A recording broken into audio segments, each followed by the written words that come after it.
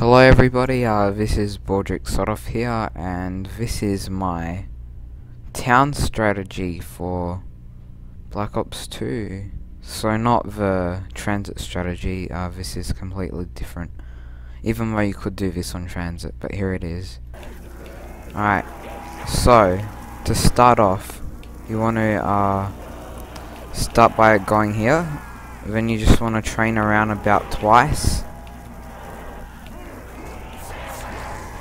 And then you want to proceed to over here. Your ideal weapons are the ray gun, and you don't have to have two good weapons. You can have 1 point maker, but if you want to pass the rounds quickly, you need good weapons.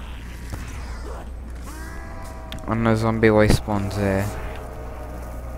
For my perks, it's up to you. Don't buy yeah, Stamina Up's a good perk, but Speed Cola, I don't reckon it's worth it.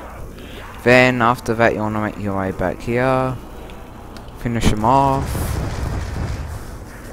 And then repeat. I'll take you through round 22 so you can have a look.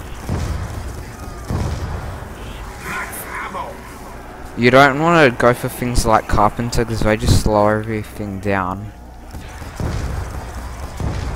And I know the ray guns are not a good point maker, but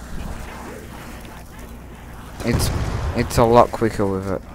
Trust me on that one.